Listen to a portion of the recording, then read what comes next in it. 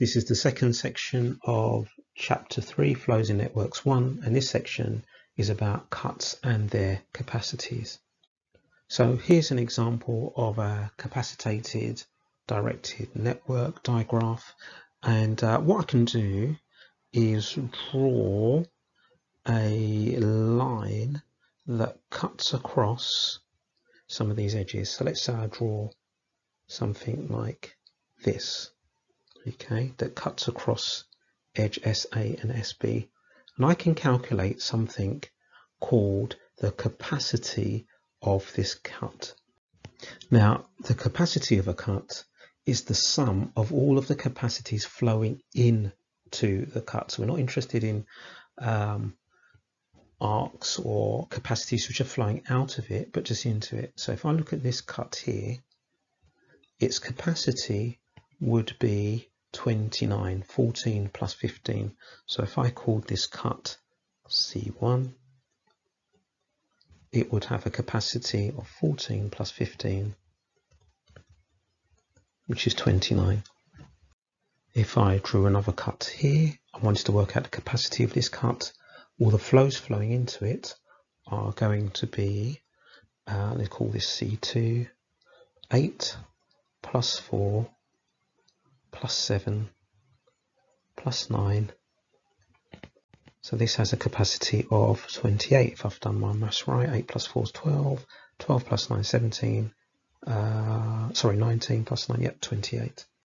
And then if I did one more cut, let's say across here, so let's do this in the highlighter pen. So let's say I did one like this, and I wanted to work out the capacity of this cut. Let's call this C3. So again, only the capacities which are flowing into it. That would be 8 plus 6. 6 is flowing into it, and 16 is flowing into it. So we don't include the ones which are flowing out. So 8 plus 6, that's going to be 14. 14 plus 16, that's going to be 30. So this last cut here has a capacity of 30. So just to reiterate, we don't include the capacities of the arcs leaving the cut, only those going into the cut. Now sometimes it can be sort of difficult to visualize what's going in or out of the cut. So what may be helpful sometimes is actually to think of these cuts that we have as pipes being cut, and where you cut the pipe you're going to get a puddle of water. So we can draw behind the cut, let's say for this first cut C1 here, a puddle of water, and then from that we can work out, well, what pipes are going into that to create that puddle of water. So I can see, well, the 14 and 15, where these pipes are being cut, so it gives me the cut of 29. So it doesn't matter where it is. So for example, I could do the same with the second cut C2 and just draw this puddle that gets created from cutting the pipes, and then I can say to myself, right, what pipes are going into that to make that puddle of water? Well, this one is, that's making the water, that one there, this one here, this one here, and then I can see, right, the ones that are contributing to the capacity of this cut are going to be the 8, 4, 7 and 9. So we can do the same thing here, and same thing with the last cut, and do the same thing. So imagine like a puddle of water being created because the pipes are being cut. What water is going into that cut, which pipes? So this one, the 8, the 6 and the 16. So again, gives us the same capacity as before. So use that method if you're not 100% sure, or you can just use it all the time to find the capacity of a cut. Example 4. The diagram shows the capacitated directed network. The number on each arc represents the capacity of that arc. Determine the value of the cuts C3 and C4, C4 and C5. So we'll start with C4, and we're going to use this puddle method. So we'll draw the puddle of water that's being created by the pipes that have been cut. Which pipes are the ones going into that puddle of water? Well, there's this one here, 14. Now this one's coming out, so that's not going to contribute to the capacity of that cut. And then this one here and this one here. So we just basically look at the pipes going into it. So C4 is going to be 14 plus 7 is 21 plus 9. So it's going to be a capacity of 30. Then we'll look at cut C5. So this is where this puddle idea on C5 is going to be helpful, because it can be tricky to work out otherwise.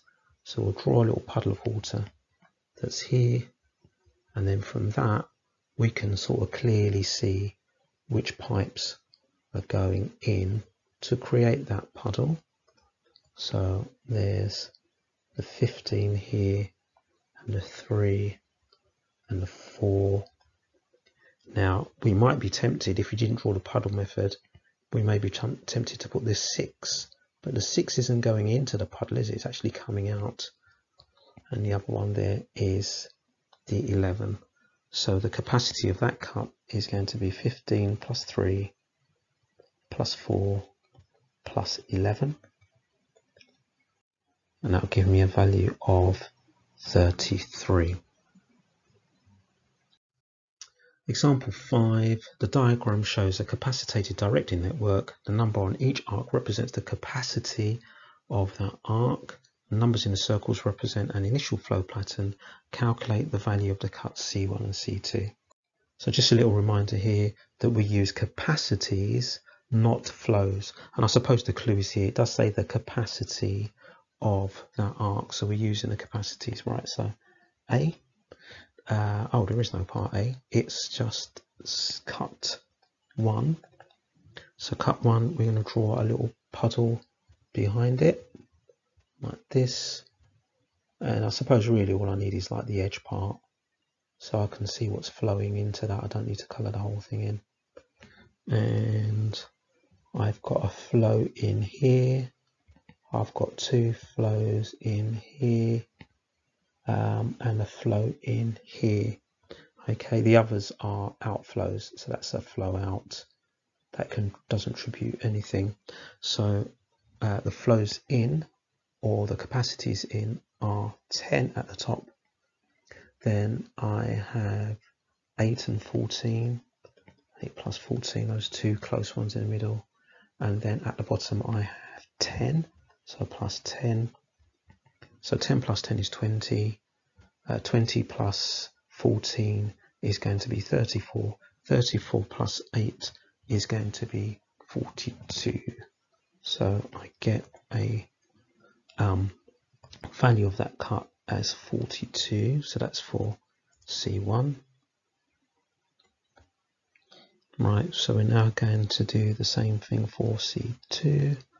So we're going to get rid of our puddle, get rid of the arrows, and start again. And we'll draw our puddle behind C2 like this, and sort of just do the edge part here, because I'm just interested in what's flowing into it at the edge, like this. And I'll draw little red arrows to show what's flowing in. Okay, so there's a 9 flowing in there. There's a 14 flowing in here. That 4 is flowing out. Here that's flowing out. But that 7 is flowing in there. And the 6 is flowing in. And the 7 is flowing in. So my total capacity is 9 plus 14 plus 7 plus 6 plus 7. And then that gives a total value of that cut as 43. So you can see this puddle method is quite useful, it's quite helpful. So you should now be able to do exercise 3B on pages 83 to 85.